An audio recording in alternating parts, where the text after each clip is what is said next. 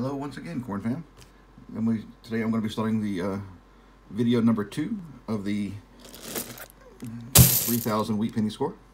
We're going to be starting the bags that are teens through 50s today. Again, we're probably going to do about one bag per video. I'm going to take them, I'm going to sort them by decade, and then turn around and sort them by actual date and mint mark. If I see anything rare or any varieties that I will loop you back in on those. Once I'm done sorting them, I am going to sort them into tubes. I have a number of tubes labeled here, all ready to go. As I get these full, I move them into another box here and I stack them up there. Now, once I get through all of these bags, I'm going to go through and I'm going to take the individual rolls, which are all sorted by both date and mint mark. I'm going to go into Variety Vista and I'm going to search each roll for any and all varieties that are on Variety Vista. That's why I like sorting them first. That way I can focus on just one date, one mint, and get through that way. All right, again, I'll leave you back in if I find anything interesting. Okay, fam, I am back. I've got all the 1950s sorted out, 1940s. This stack and this pile here are 1930s. These are 1920s. And I had just a few in the teens. I had 2 from 1910. I had 1 from 1918. 6 from 1919.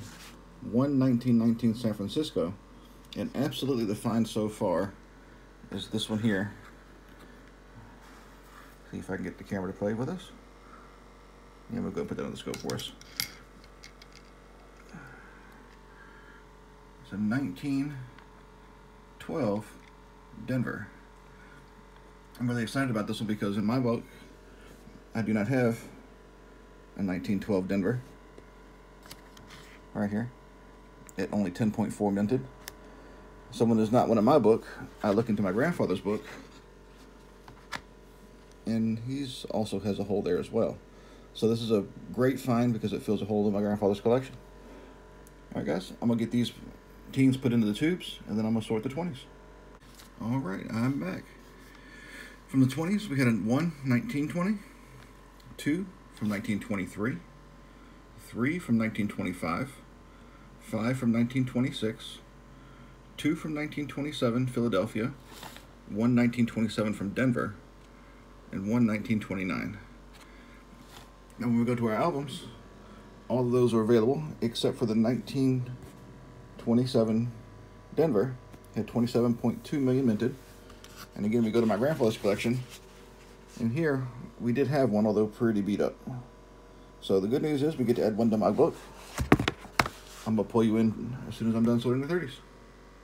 Okay, fam, I've got the 1930s wheat penny sorted. I had 2 from the 1934, 5 from 1935, 5 from 1936, all Phillies. I had 9 from 1937, 1 1937S, 4 from 1938 with a 38D, and 6 from 39 with a 39S. Again, we compare this to the album, and I have all of those except for the 1938 Denver. Sorry, went over. I went 20 million minted. So not a terrible find. However, when there's a hole in this book, we always go to the next book and look at my grandfather's collection. And sure enough, 1938D has a hole. So, yet again, a second fill for my grandfather's collection, which is absolutely awesome. Okay, let me get these plugged in. I will get the rest of them tubed up, and then I'm going to move into the 1940s. Okay, Corn Fam, I am back. And not as many San Francisco mints in this bag I'm seeing as there was in the other ones. But, you know, that's okay. It's still a fun hunt. I started getting some of the stacks of our Philadelphia mints a little too high, so I actually have them up here. Each one of these has 10 in it, 40s, 2 from 42, a third stack from 43, one stack from the 40s, 2 from 41, 1 stack from 42, 3 from 44, 2 from 45, and 2 from 46. I just moved those up there just because I kept trying to knock them over and mess things up. I also made myself a little template here just to keep things organized. So I got the 1940s here, all the way to 49. I've got all of the Philadelphias, and plenty of them, with the exception of 1943.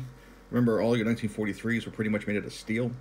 a lot of your coin sorters don't find them, so they don't usually turn up a whole lot in Wheat Penny grab bags.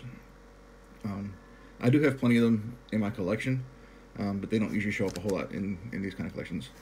I also have pretty much an entire mint set from the 40s of the Denver Mint, with the exception of 48. I seem to be missing that one. Not too sure why, but I do have plenty of those in the collection as well. And then San Francisco mints. I got a few from the 40s, one from 41. I didn't get any 42s, 43s, or 44s in this bag, but I did a lot of the 42s and the 44s in the previous couple of bags, so had quite a few of those as well. Had one from 45, two from 46, two from 47, one from 48, and three from 49. Wait, one from 48. Remember that? Hold on.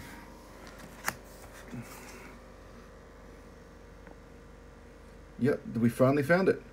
That 1948S that I've been looking for. That fills the book. Here we go. I don't know, but I promise y'all, that's one of the best feelings for coin collecting, is pushing that last coin into a collection. That's great. Holy cow.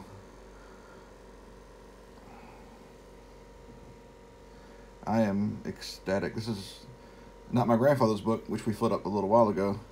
This is my personal book that I've had for quite a while, and I finally filled it up. Awesome. I may have just knocked over a couple of my stacks in my haste. No, I think I'm okay. Alright guys, I'm going to go ahead and get the rest of these all tubed up, and then I'm going to go on and sort the 50s. Okay, coin fam, I've got all the 1950s sorted. I've pretty much got all of them available in the 50s, except for the 54 from Philadelphia and the 51S. But all the others seem to be present, including what was once my nemesis, the 1955S.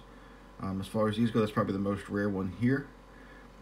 But some of the best finds of the 1950s is that 1954S that I had, come on, there it is, that I had found earlier and showed to you earlier. There's also just a really nice 1955 Denver, and a really nice 1957 as well. Overall, a great hunt on that box. We filled 3 holes. I'm going to be upgrading 2 or 3 off of these as well. So once again, happy hunting. Thanks for watching, and I look forward to showing you the next bag here in a couple of days.